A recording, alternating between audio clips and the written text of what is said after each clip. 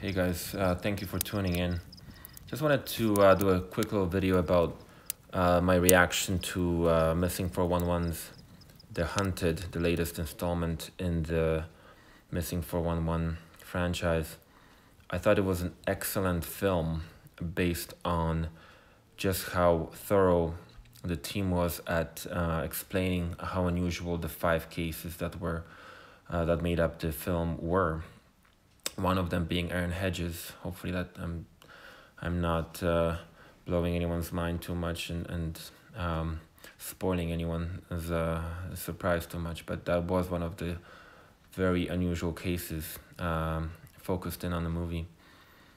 But just speaking in general, it's if you still after watching this movie think that this is some kind of mundane situation that can be used as an explanation for these disappearances, then I think you're looking at your phone instead of watching the movie.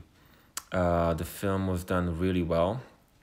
It has some really good interviews in it with people that are very, very particular to the cases, and the weather factor is very much looked at.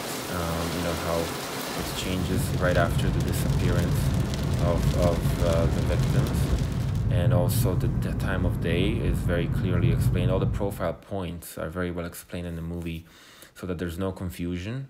And also the missing bodies, or if bodies are found, where they were found, is also very much explained that this is not a usual thing. It really does look like something is almost stalking the person and just waiting for that moment of separation to pounce.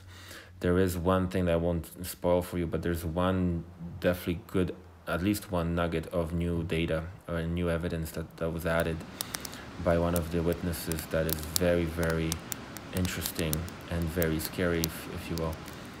But, you know, before you go out there and have your beers by the fire, I would definitely watch this movie and be even more prepared for what's out there.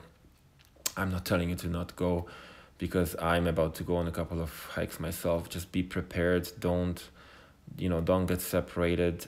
Stay close, and just be aware that these things are still happening. And as beautiful as our nature is, and our backyards, often in North America, there is that danger that this movie talks about.